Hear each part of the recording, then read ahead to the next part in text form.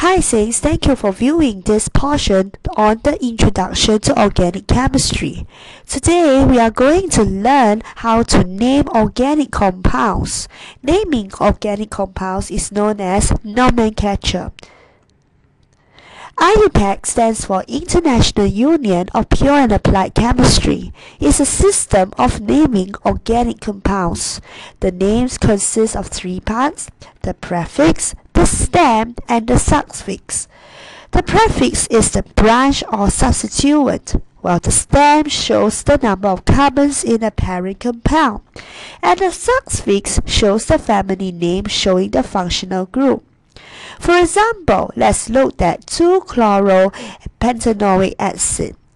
We have 5 carbon here starting for the acid 1, 2, 3, 4, 5.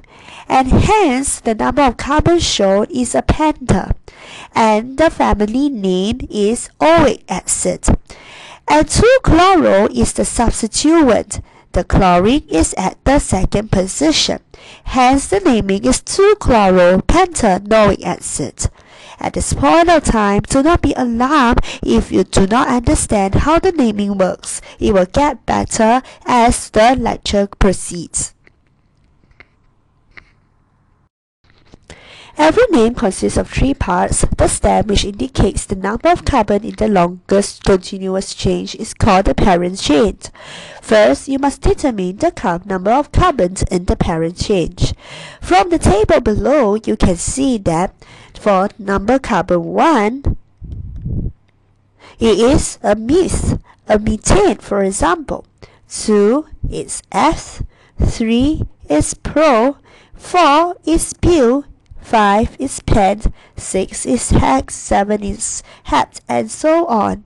It is important for you to be able to remember the naming of the carbon 1 to 9. In addition, you also have to remember the alkyl group. For example, if methane becomes an alkyl group, you have 1 less hydrogen, and it is known as methyl.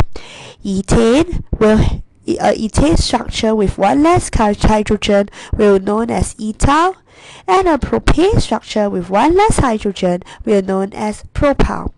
This alkyl group can be used as a substituent in the later part of the naming. Moving on, let us look at the link in the chain.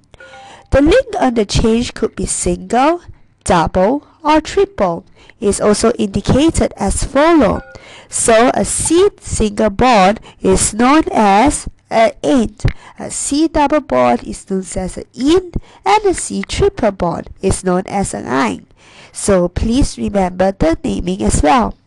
The position of the double and the triple bonds must be indicated by a number. For example, in 1-butene, 1 because the double bond appears at carbon 1, and the hot 2, 3, 4. Now let us look at 2-butene.